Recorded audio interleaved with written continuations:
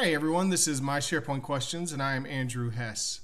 So I've been getting lots of questions through my YouTube, through Twitter, and through Facebook. So however you want to send me a question, please feel free to do that. Some people have been asking me for one-on-one help. That would be really costly on my part. As a consultant, we used to charge a lot of money for one-on-one training. So right now I'm not there, maybe in the future, but right now I currently have a job that I work on, and I can't give you that one-on-one help. Although you can ask me a question and I'll create a video for you. So that's what I've been doing. I do create Power Apps professionally. That's what I do as a job. I work in the Power Platform. I do Power Apps, SharePoint, Power Automate, Forms. That's what I do every day. And on the weekend, I create these videos. So if you have a question and I can create a video for you, then I'll do that. I'm going to support you as much as I can. I'm only one person right now, so thank you guys for watching. I'm almost to 1,000 subscribers, so thank you everybody. Let's get into today's video.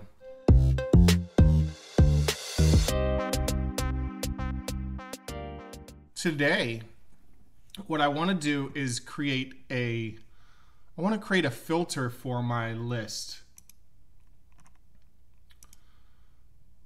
So my filter is going to be a drop-down, and I'm going to base it off of this label here. And I'm probably going to color code this label. So let me color code it real quick. All right, so I color coded my label column here. This is just a single line text in SharePoint. So if we look here, I just have a new column called task label, and it's a single line text.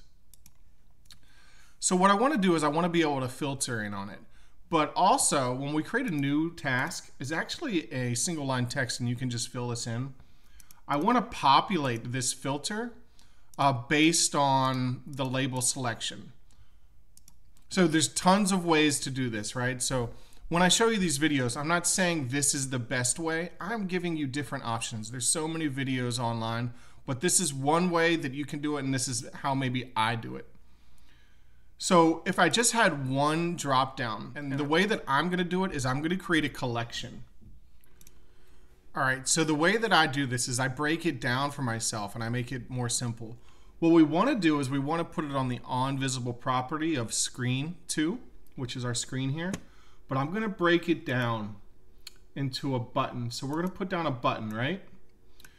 And what we want to do is we want to collect, but we want to clear collect. So the difference between collect and clear collect is when we collect, we're adding it to our collection. When we're clearing collect, we clear the data and then recollect. So we want to clear collect, and we want to name our collection, and we're going to name it My Labels. So this is just a name I made up. This is not a SharePoint list or anything. It's just a name that we're making up. And when we collect, we want to collect all of the labels.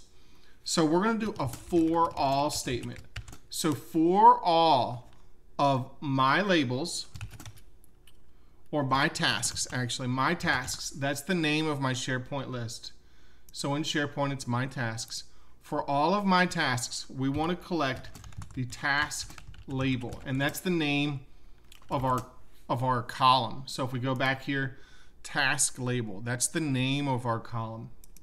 So now we're clearing the collecting my labels, that's the name of my collection. For all of my tasks, we're getting the task label. So we'll press that button. And we'll check out our collections.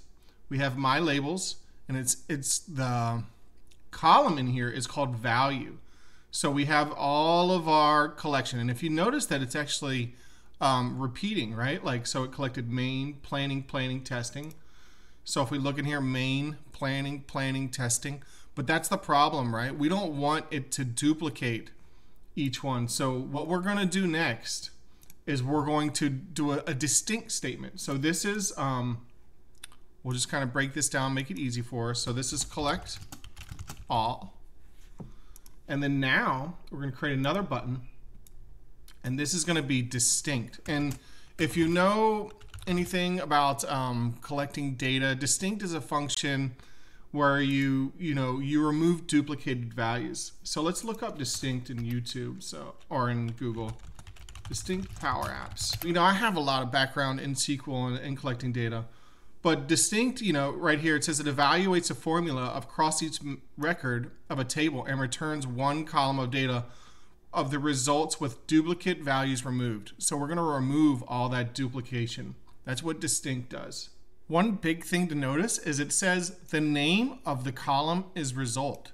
So the column from distinct function is actually going to be called result. When it was in the collect function, it was called value. So we got to remember that. It's now called result. So we're back to Power Apps. Now what we're going to do is we're going to clear collect the collection. So this is the name that we're going to give it. We're going to give it my distinct labels. So this is the name that we're giving it. You can call it whatever you want, but that's what I'm going to call it. Now the item is the distinct value of my labels. So that's what we called our first collection, my labels. And then we have a couple options, right? We want to choose value. So value was the name of our column there. All right. So now we have clear collected my distinct labels, distinct my labels, comma value. So that's the name of our column, the value. So we're going to collect all, distinct. We're going to check out our file and our collection.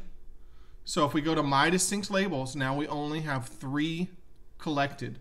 And that's exactly what we want for now. So this will be my distinct labels dot result.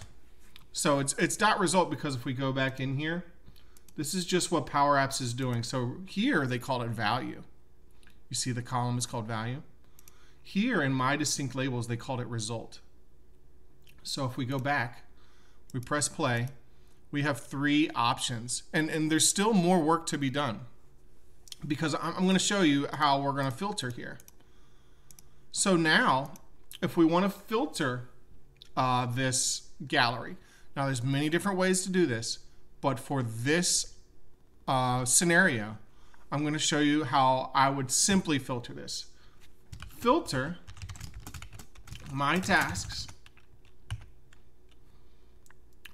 the logical test. So this is our dropdown. Let's give our dropdown a name. I like to name it when I start using it in other things. So drop labels.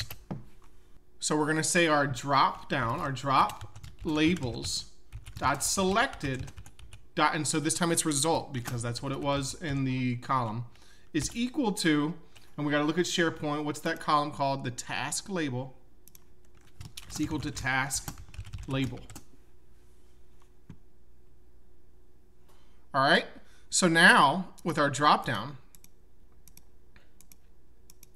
you can see that it's filtering based on our task label. All right. So now let's go on and create a new task. So we'll create a new task.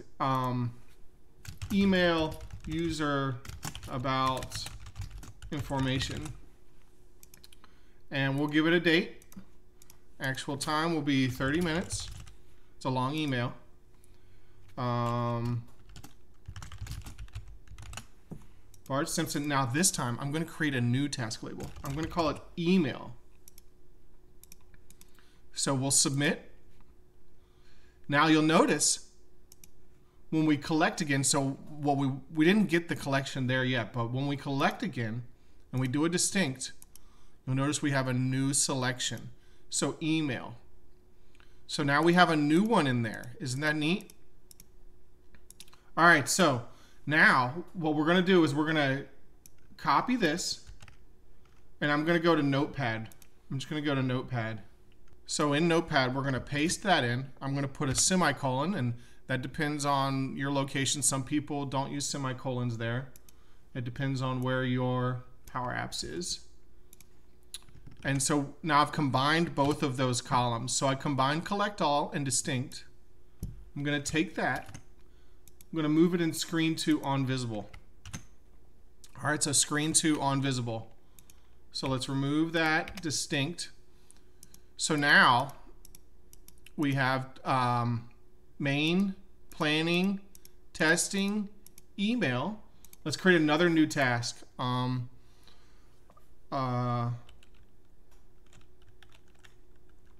Let's just call it phase 1, outer join. Just thinking data here. So actual time is going to take 8 hours. Resource. Superman's going to do it. And we're going to call this phase 1 and submit. All right, so now we're back on our screen, right? And if you look, it's already populated. It's already populated because on the OnVisible property of this screen, we're collecting and then we're doing the distinct function. All right, so the issue is now we don't have the option to see everything. Now the way that I do this, it's just the way that I do it. I'm not saying this is the best way, this is one way. On the screen too, what we're gonna do is we're gonna collect a blank. We're gonna collect my distinct labels and we're gonna collect a result. So curly bracket result, and we're gonna collect a blank value. All right, so now when we come into new task and we go back, we've now collected a blank value. In our items property of our gallery, we're going to say if drop labels dot selected dot result equals blank, then we'll show everything, my tasks. Else we're going to show our drop down. So we have main, planning, testing, email, phase 1, and our blank, which shows everything.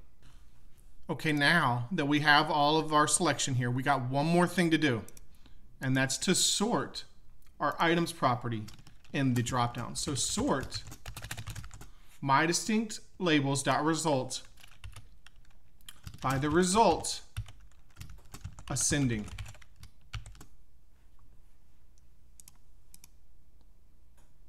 Look at that. So now when someone first comes to this page, it's going to be sorted with the blank and they're going to see everything.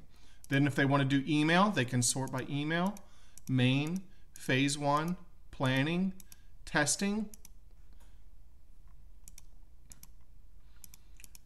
And then, so let's add one more task. So let's call this secondary task added.